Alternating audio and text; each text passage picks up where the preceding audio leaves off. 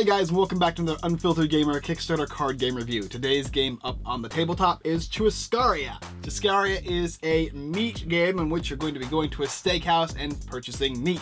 The game plays for 2 to 6 players. It's about 25 to 35 minutes to play, and it's about ages 13 and up. In the game Churrascaria, you are going to be basically sitting down at a table and you will have your little flipper right here, right? It reminds me of when you're going to like Brazilian barbecue or one of those fancy steakhouses, and when you want more food and when you want no more food, which just means we're always gonna have this, right? More food. But in the game, you're going to be taking food and trying to eat as much food as you can. You need to have food on your plate in order to do so. There's going to be at portions of time where they're gonna have like the passadori come around and pass out meat to you, and sometimes you're gonna be giving meat to other players, but you wanna avoid not eating meat. You don't wanna fill up, because when you're eating bread or salad or any of the other things, you're not eating meat. And in this game, you have to eat as much meat as you can. Meat is very important. Whoever has eaten the most amount of points at the end of the game, or the most meat at the end of the game, is gonna be the winner. Let's go ahead and take a look. So here we have the contents for Churrascaria, and as you can see, you're going to be starting off with a salad and some meat. This is gonna be what everybody starts with, along with your sim and your now or your go and stop card as well here. You're going to be getting a turn action card as well as 2 decks. The menu, which is going to have all your different types of meat, and then your food deck or your Churrascaria deck, that is going to be your ability to play cards from your hand, as well as the chance to summon a passadori, which is going to divvy out more meat.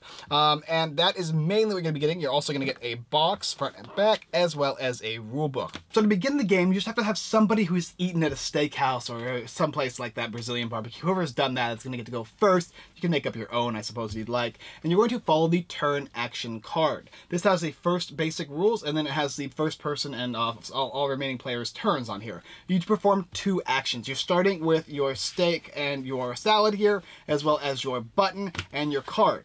And on your turn, you're able to do a couple things. You can flip any one food request token on the table, which means you can flip it from green to red or red to green, which means whenever you have a red token on, that means you're not going to be able to get food from the passadori or from anybody else. And when it's on green, it means you're allowed to get more food. You can also perform a single eat action, which means that anything on your plate you're allowed to eat, whether it be negative points or whether it be positive points. Positive mainly going to be the meat cards.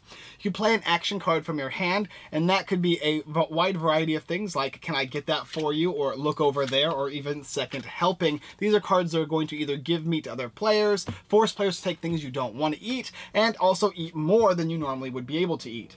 Another thing you can do is discard any number of cards from your hand and draw that many cards from the action deck. And finally, at the end of your turn, you draw back up to your hand size and your food request token. If it's on the green side, you get to take a food token put on your plate. Okay, so we're back to the game, and I've went ahead and set it up. As you can see, everybody's got their food token as well as their starting meat and their starting salad. You're also going to get a hand size of 4 cards, which is your max. Your plate size is a max of 4 as well. This is all the basic rules to the game. After you do that, you're going to flip this over, and everyone is also going to have one of these cards. 2 actions, right? So the first player, we'll just go ahead and say is this person over here. They can choose to do 1 or 2 of these 4 options. You can do 2 of the same one if you want, or mix and match however you like to do.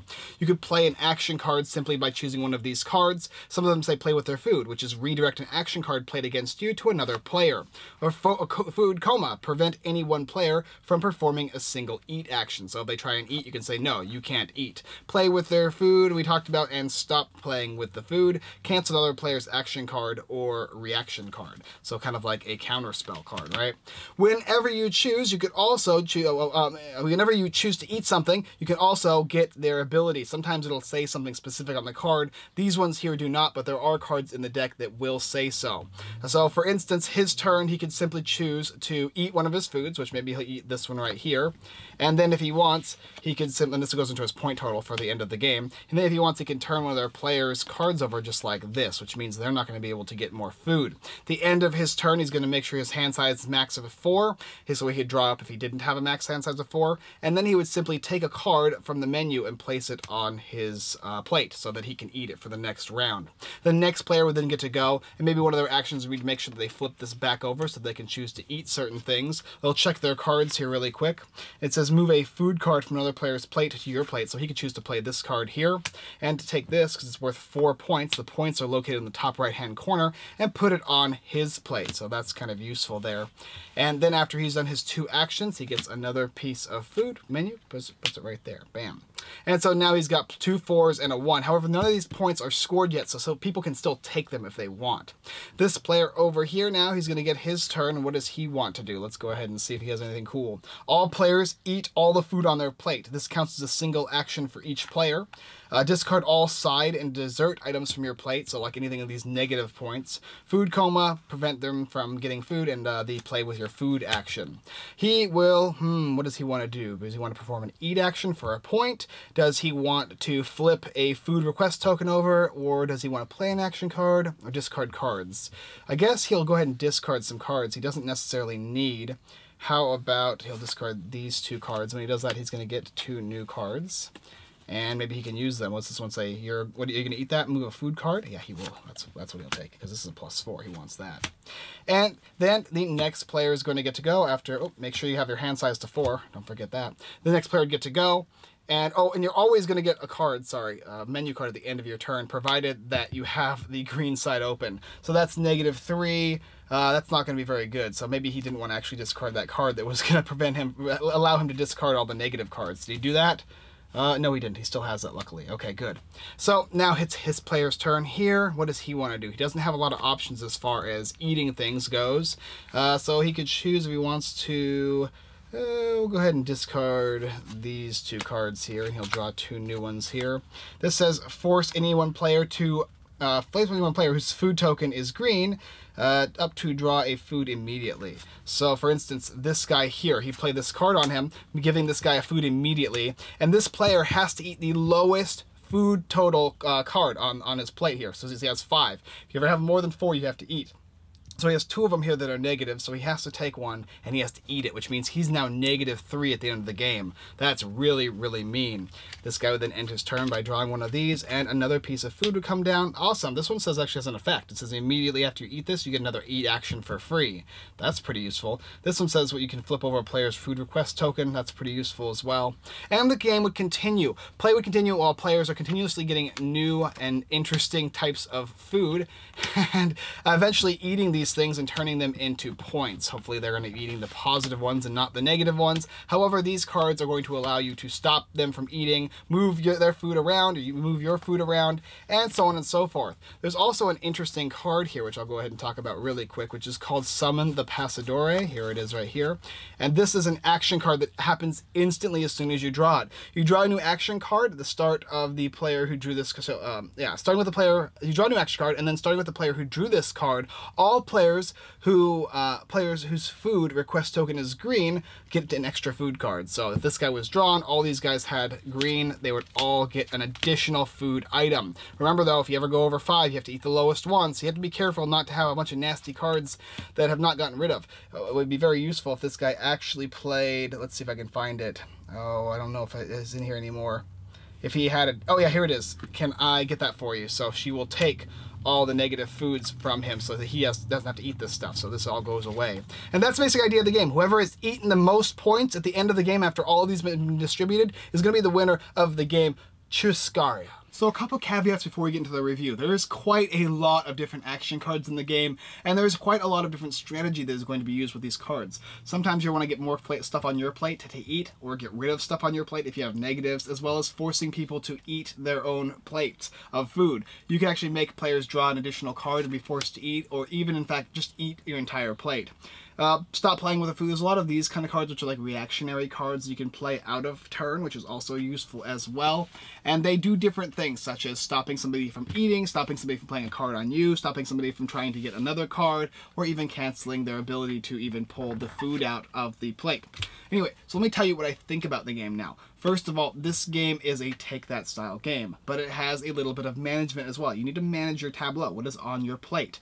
Eating certain pieces of food is going to be beneficial at certain points in the game, certain time. And because you are eating different foods, you are going to be then doing those actions on those cards and kind of debilitating your opponents at the same time.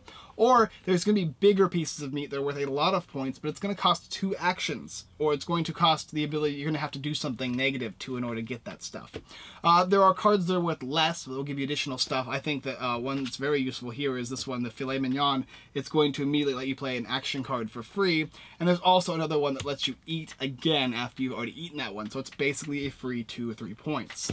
And it's all about quantity over quality, I suppose. The more meat you get, the more likely it is you're going to win because you have more points at the end of the game. However, you have to avoid all the big scary negatives because they're never going to be good for you, and the -3s specifically are very, very detrimental. You think you've won the game till you pull a bunch of these guys out, and now you're in trouble. The additional Passadore card that pops out is always helpful to everyone except for those people who have lots of bad cards in their hand.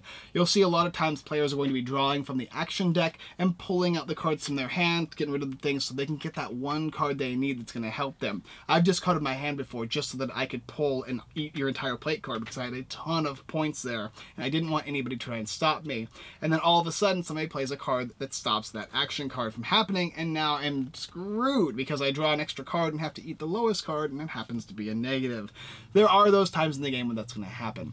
The game has amazing looking food. The action cards are fine. They're cool. They look like basically the different things that can happen while you're eating at a Brazilian barbecue. It was very reminiscent of Brazilian barbecue for me. I had a lot of fond memories as a child and as a high schooler going to the Brazilian barbecue with a lot of my friends, and because of that I really enjoyed the theme of this game. It is very, very thematic and it works really well with itself, as well as giving you that memory of having a huge like smorgasbord of food where the person's sawing off the food and putting it on your plate and you're just like, I want to say stop, I really do, but give me more. Give me more food because I just love all this food.